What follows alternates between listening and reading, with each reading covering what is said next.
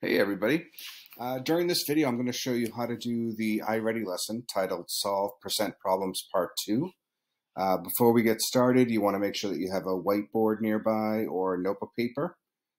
Again, there's no prize for doing everything in your head or to only use the calculator. We want to make sure we know what to write down and how to solve each problem. So that's why you're watching this video. Next, I also want you to have your headphones plugged in during this iReady lesson and in all iReady lessons, because it's a great way to get the information in a couple of different ways. So we get to hear it read to us, we get to read it ourselves, and when new information is given to us, it's great to hear it and see it. So what I'm going to do right now is I'm going to press play. I'm going to show you how to do the first couple of problems. You'll stop the video, and then you'll go on and finish the assignment and the quiz yourself.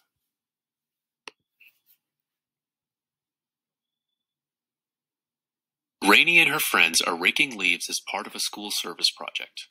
The regular price of the supplies they need is $60, but the store manager is giving them a 20% discount. Rainey wants to know the sale price of the supply.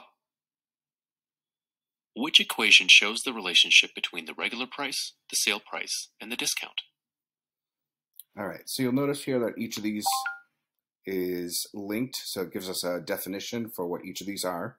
So the regular price is the cost of the item when it's not on sale and when it's not discounted. The sale price is the reduced or the lowered cost of the item after a discount. And the discount is the amount that's taken away from the regular price to give you the sale price. And what we're supposed to do right now is decide which of these equations goes along and models this situation here. So let's just go one by one. The first one says sale price plus discount equals regular price. So that might make sense. So the sale price is the new price. If you add on the discount, which is how much got taken away, you put those together, we should have the regular price. So that's a possibility. Next, we have the sale price. If we take away the discount, we're going to get to the regular price. That's not true because the sale price is what you get after you take the discount away from the regular price. Here, the regular price plus the discount gives you the sale price. That's not true either because a discount is going to be subtracted. So we're not going to add a discount on and then get a sale price. And then the last one, we have the regular price and the sale price being added together, and that's going to tell you how much was subtracted.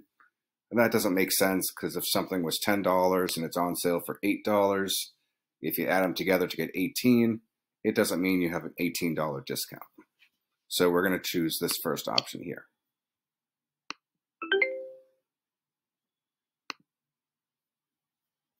Complete the statement.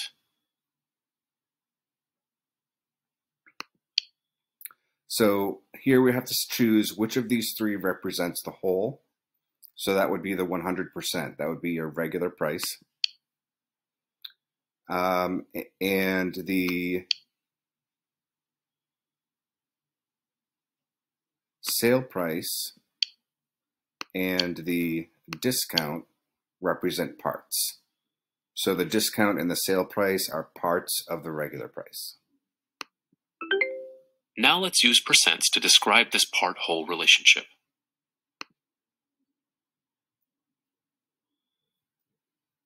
Drag the given information into the table to represent the problem. The question mark stands for the unknown. So if you look at the table here, so this blue rectangle on the top, the rectangle shows the regular price. So we have a percentage and a dollar amount. And then underneath that, in the same sized rectangle, we have the sale price and the discount price. So together, the sale price and the discount price are worth the same or are the same number of dollars as the regular price. Some of these labels here are dollar amounts, and then some of them are percentages. And we have to click and drag them into the diagram or into the boxes that you see up above. So it says that the regular price of the supplies that they need is $60. So I'm going to take this $60 and I'm going to drag it up here to the regular price and drop it over the dollar amount. The 20%, that is, it says the 20% discount. So that's going to go here for the discount. And what we are trying to find out is the sale price. So this question mark dollar sign is going to go here with the sale price. What percent represents the regular price of the supplies? Enter the percent in the table. So this regular price, the word regular or the word original always connects back to the 100%. Good. What percent of the regular price is the sale price? Enter the percent in the table. All right, so now this part isn't obvious right away, but if everything together is the 100% and there's a 20% discount, that means you're saving your sale price. That means your sale price is 80% of the price, because 80 plus 20 is the 100%. The sale price is 80% of the regular price. Which equation can be used to find the sale price S of the supplies? So what we're looking to do now is we're looking to find the sale price. So if we think back to that equation that we used in the last topic, we have the y equals k times x. So x, the 60, is the original price. The k is the percentage as a decimal. And then the s is the sale price. And this part could be confusing because there's two answers that look like they could be possibly correct. This top one is saying that we take 20% and multiply by 60. What that's going to do is that's going to tell us how much the discount is. We're asked to find out what the sale price is. So the sale price is going to be the 80% times the $60.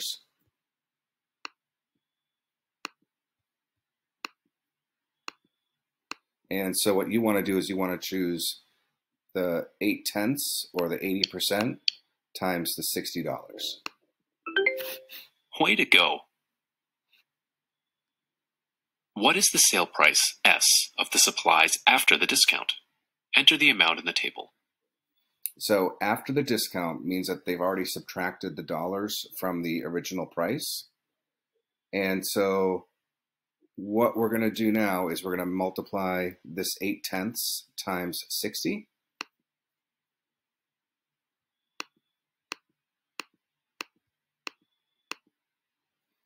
And when you do that, you get $48. So in this box, you're going to type $48. The sale price plus the discount equals the regular price. The sale price is $48. That means the discount is $12. Mason is having new tires put on his wheelchair. The tires are regularly $56, but this weekend they are on sale for 25% off. Mason wants to know the sale price of the tires. Drag the given information into the table to represent the problem. All right, so up here, it says that the tires are regularly $56. And so a reminder that the word regularly or regular or original is connected to the 100%. So this $56 is going to go up here with the regular price because that's 100% of the price. Mason wants to know what the sale price is. So the question mark is going to go here for the sale price. And the tires are on sale for 25% off. So that's your discount. So 25% goes here. What percent of the regular price is the sale price? So remember that everything together is 100%. That's the regular price. So if the discount is 25%, that means that you're paying for 75% of it.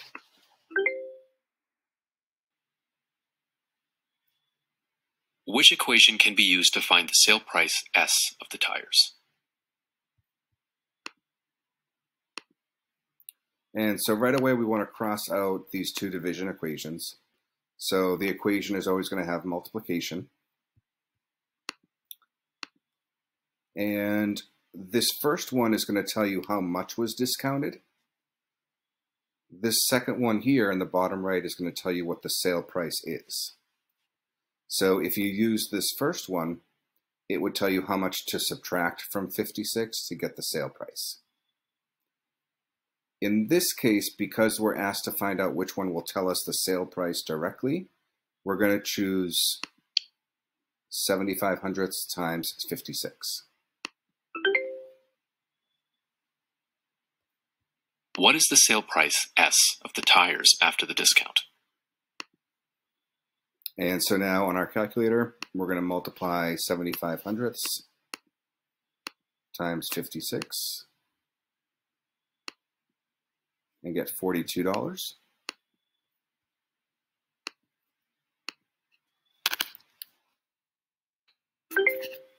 Great work. The sale price is $42. That means the discount is $14. All right, so at this point, I've done enough. You're going to use that as an example to complete the rest of the assignment, and then make sure that you also complete the quiz.